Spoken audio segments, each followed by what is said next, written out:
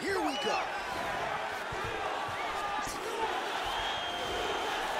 He got tagged there.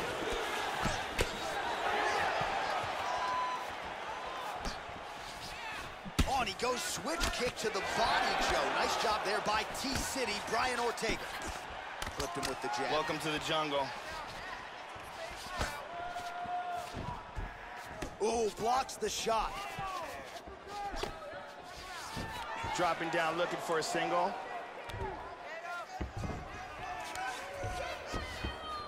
He's back up to his feet. Oh, head kick attempt. It is blocked by Ortega. Caught him with a punch.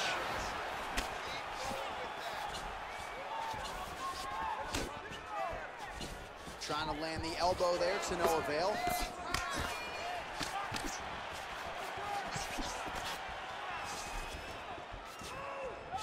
All of those are blocked. Takes a lot of practice to make a jab look that easy. Lands flush again.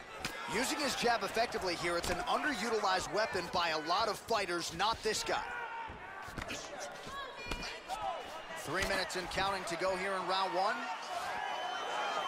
Oh, nice shot there. Takedown landed by Ortega. Moves to half guard. Keeping busy here off of his back. Nice offense from the bottom.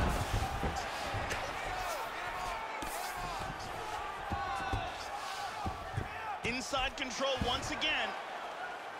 Excellent movement on the ground here. Constantly moving, constantly staying busy. And he establishes full mount. Hip escape, gets out of the full mount. Well, you gotta be working off of your back. He's certainly doing so here. Nice punch. Big body punch. Well, just because you're on your back doesn't mean you can't throw offense. Staying busy here, you like to see that, Joe. Big body punch. Now he gets the full mount again.